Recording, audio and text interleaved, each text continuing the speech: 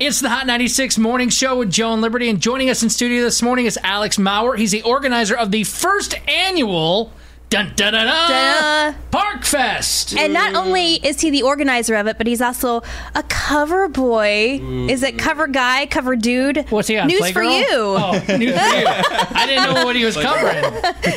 Good looking guy. How's it going, man? Good, man. Thanks for having me in. Now tell us about it. Saturday, September 13th, so a week from tomorrow. It's going on at Garvin Park. What is ParksFest? Yeah, so it's an all-day music festival. What we wanted to do, we wanted to create an event in Evansville that was, a lot of fun, and people can come enjoy it and not spend any money to do it.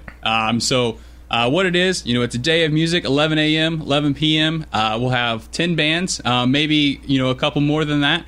All of the bands will play a different style of music. We wanted to appeal to everybody. That's cool. Not everybody likes the same type of music, so we're very diverse in the acts that we'll be playing.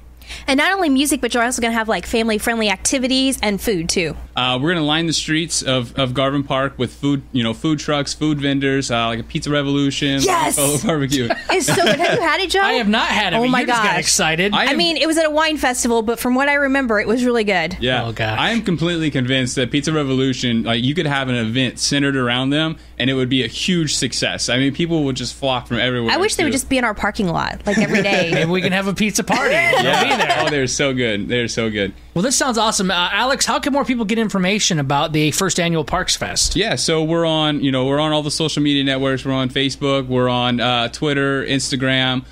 You can visit ParksFestEvansville.com. All the bands are listed there. You can click on the band and hear a sample of Oh, that's really cool. Yeah, music music band and kind of get a feel for what you're looking for when you come to ParksFest. Now, you said you might have a couple of open spaces. Joe actually is like a rapper. I don't know if you know that or not, but Gosh, that would be Papa awesome. Pesh or whatever. What's your band?